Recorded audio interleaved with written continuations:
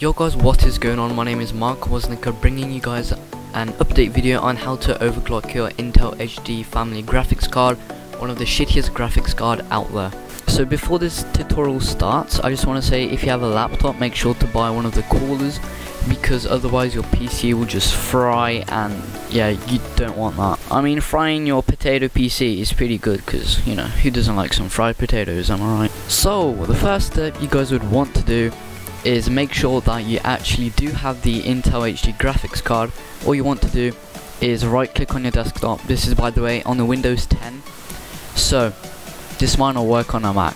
So yeah, go over to your display settings,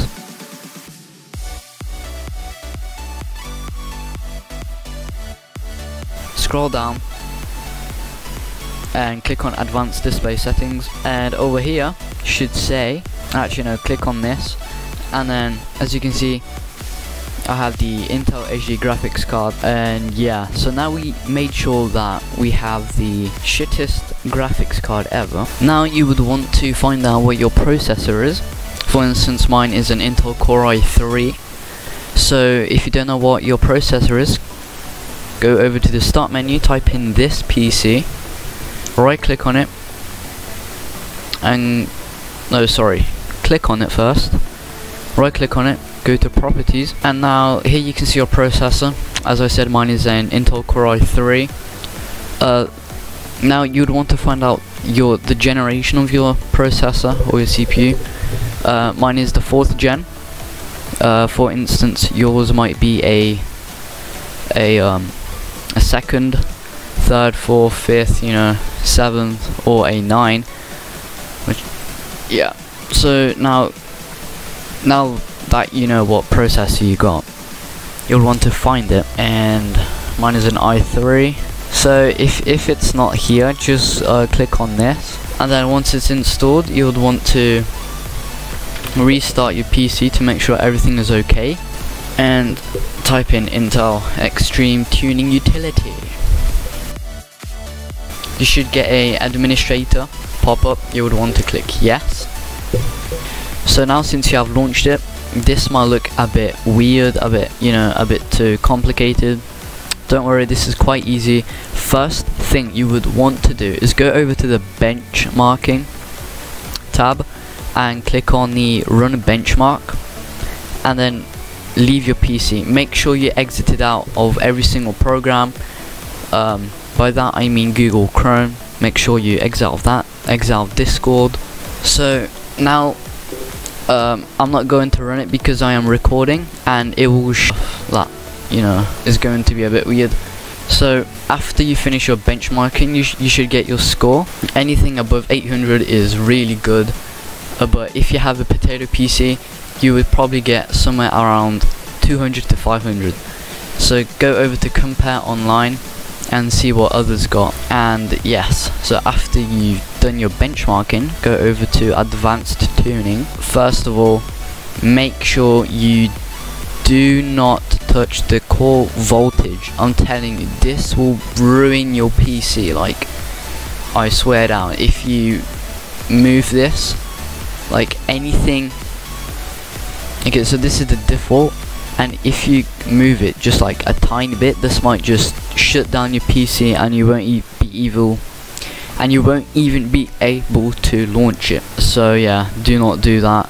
Do not touch any of the voltage stuff, especially if you have a laptop, because then, oh boy, see, voltage, do not, you know, mess around with this voltage thingy.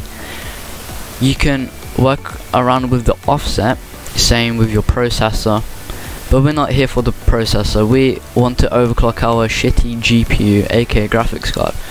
So, you know, just experiment with that. 125, hit apply, and then, you know, if that works, maybe try 260, hit apply. If it still works, maybe try 300, hit apply if it works. And your GPU has a limit, so if you go over your limit and you hit apply, your screen will freeze, and you're gonna have to restart your PC and then start with overclocking all over again. say for instance my limit is 375, I apply my screen freezes, I restart it, and then I go below 375, 355, hit apply, it doesn't freeze, then I know that this is my limit, and then I don't run with other of the cores of the processor voltage, don't do that. You can mess around with your processor current limit, but make these baby steps and don't go full max rage mode, because yeah, bad idea. Go over to your stress test. Once again, hit Control Alt Delete, Task Manager. Make sure everything you quit out of your Discord, your Google Chrome. Make a graphics test. Start testing and see if you've gained any extra FPS in your games. For instance, probably you're gonna gain somewhere around 5 FPS or so. If you're looking, maybe even 10. That's a maybe. Only if you have a better Intel graphics card. The second thing I would advise you guys to do is heading over to your battery power options, going over to your create a power plan, name it whatever you want. Say for instance you want to improve your FPS on gaming, say for instance League of Legends.